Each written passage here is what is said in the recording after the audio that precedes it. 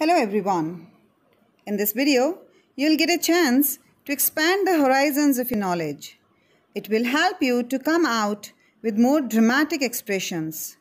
Saying simple words in simple manner sometimes leave you unheard or unnoticed. Let's learn few expressions that will hopefully take you to an upper level. There are many ways to say the same thing, and it will stand you out of the crowd. Here we go.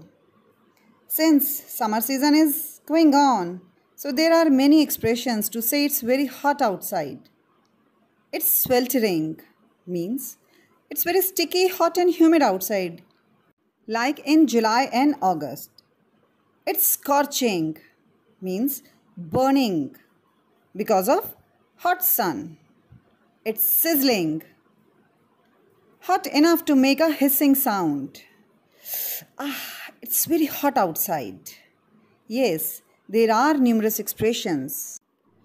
Though few of us like this hot season, primarily because we get an opportunity to eat cold desserts or to visit any hill station and whatnot. But what brings relief from all this is rainy season. We all love the change of season. Of course, rain.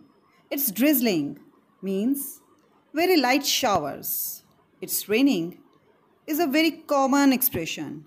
It's pouring for a very heavy rainfall.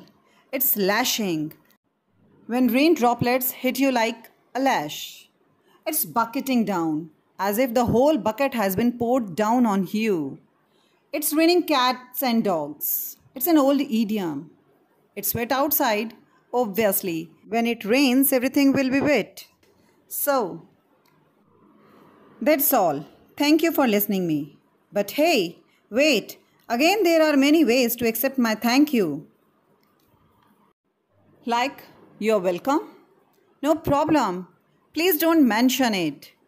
Thank you, not at all. It's no bother. To help you, it's my pleasure. It's nothing. And in American English, it's very common to say sure.